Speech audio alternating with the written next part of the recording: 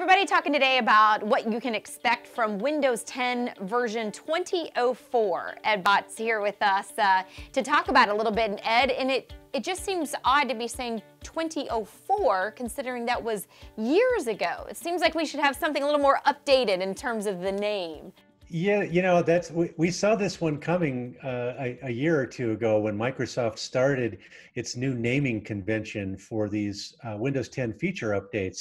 They do a 4-digit number for them, and the first 2 digits are the year, and the second 2 digits are the month. So 2004 is 2020, the 4th month, and that's April.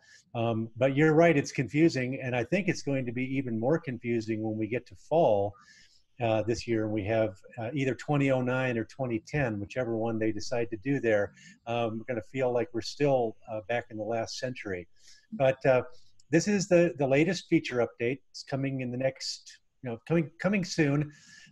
It's an optional update for anyone who's installed either of the 2019 feature updates already. So whereas in the past, Microsoft pushed these out there and they installed themselves automatically on your PC, ready or not, these ones are going to show up as an optional update. The interesting thing about version 2004 is that it's been in preview for a very long time. It's been, the Windows insiders have been working with it for almost a year now. And it's been basically finished for several months as they get ready for the final release. I think some of that just has to do with quality control. They had a really awkward, bad, buggy release back at the end of 2018, and so it seems like they're bending over backwards to make sure that this one goes smoothly. There's a lot of new features in this. Nothing earth-shattering, nothing here that's going to make people say, "Who moved my cheese?"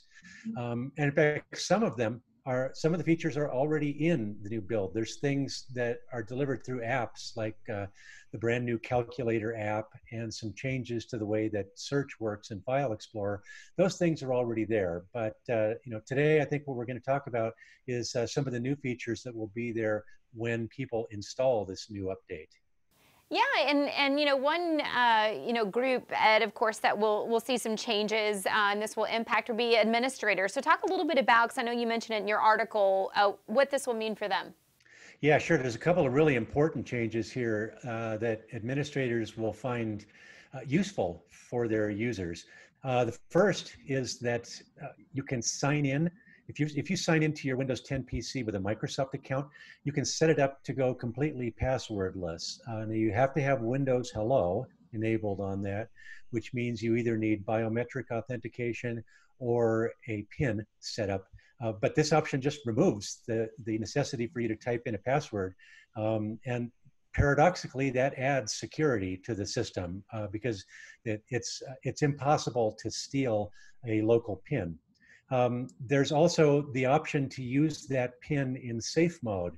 When you start up, when you're an administrator, you're troubleshooting a PC, you're trying to figure out what's wrong with it, and you start in safe mode, you have to sign in with the password of an administrator account now. Well, this version will allow you to configure Windows such that you can sign into safe mode. And when you do that, you can just use your administrator's PIN to sign in. So that makes it a little easier for troubleshooting purposes. And finally, there's a really interesting option that's an extension of something that's been there since the very earliest days of Windows 10. And that's in the option to reset a PC instead of using the files that are already on the PC, which might be corrupted or there might be another sort of problem with them.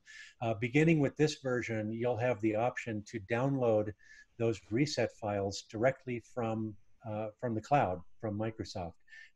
And so that's something that people have been asking for a while. It's something that Mac users are familiar with, but that's going to be new in this release. Excellent. And another, big group, Ed, that you talk about, the developers will be especially interested too to see what's in it for them. Right. So there's two fairly major changes in this version that will be of big interest to developers and people who are testing software. First of those is Windows Subsystem for Linux version 2. And this one, we don't have enough time to go into all the detail about it here, but this is a major update to the system, to the subsystem that allows developers to run a full instance of the Linux kernel directly on their PC, do all the things that you would normally have to do on a Linux PC, but right there inside your Windows PC. A lot of performance improvements, a lot of reliability improvements in here, a lot of things that developers have been asking for. And it's really odd to think that one of the biggest sets of changes in a new version of Windows is all about Linux, but here we are in 2020. And the second one is a feature that was introduced at the end of 2019 called Windows Sandbox. And that's something that allows you to create an instant virtual machine for testing a new program without having to go through the whole Hyper-V subsystem. And what this allows an administrator developer on a machine to do is to create a configuration file so that Windows Sandbox works the way they expect it to. Right now, if you just use the feature out of the box, you get sort of a generic Windows Sandbox. And this feature, which takes a little tweaking, but it allows a developer to configure that sandbox to work the way they wanted it to. Excellent. All right, Ed, and finally though, for those that aren't administrators, developers, just everybody else, what does it mean for all of those people, the majority, I guess? Yeah, I think that's the vast majority of people, to be honest. And I think the good news here is that most of the changes are fairly subtle. There are some welcome ones. I think that things that people will look forward to. For example, in Performance tab, you on the disk drives, you can see the type of disk that you're working with. So that might be a solid state drive or it might be a USB drive. You'll be able to see that directly in Task Manager. If you have a graphics processing unit, a GPU, you'll be able to look at the temperature of that GPU. And that's something that gamers will especially appreciate, or anybody who does like really demanding tasks with their PC. Typically, you've had to install a separate utility to see the temperature of the GPU and see if you're overdriving your system. That will be right there in Task Manager. There's changes in the Settings app. Microsoft has been steadily migrating things from the old style settings to the new settings dialog box over the past couple of years. And one of the most noticeable and welcome ones here is a sort of consolidation of the settings that are there for your network connection, so that you can look at how much data you've used. You can look at your network adapter properties, your IP address, all from a single status page, instead of having to jump all over through settings to find those things. There's improvements in notifications, which are pretty neat. You can just right click on a notification and say, I don't really want to see notifications from this program anymore. If you use the virtual desktop feature to organize windows so that you can switch between groups of windows instead of having everything on the same desktop, you can rename those virtual desktops.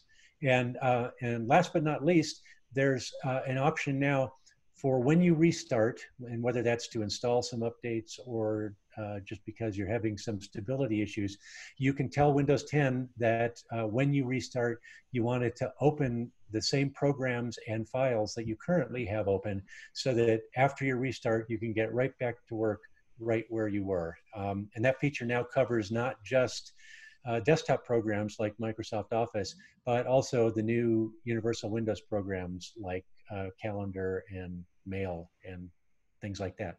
So that's what people can expect from Windows 10 version 2004, coming soon to PC very near you. Excellent. All right, Ed. Well, you were always a joy to talk to. Lots of great information for us, as always. And as Ed mentioned, if you want to learn more about Windows 10 version 2004, everything you need to know, check it out in his article there on ZDNet. Thanks for watching.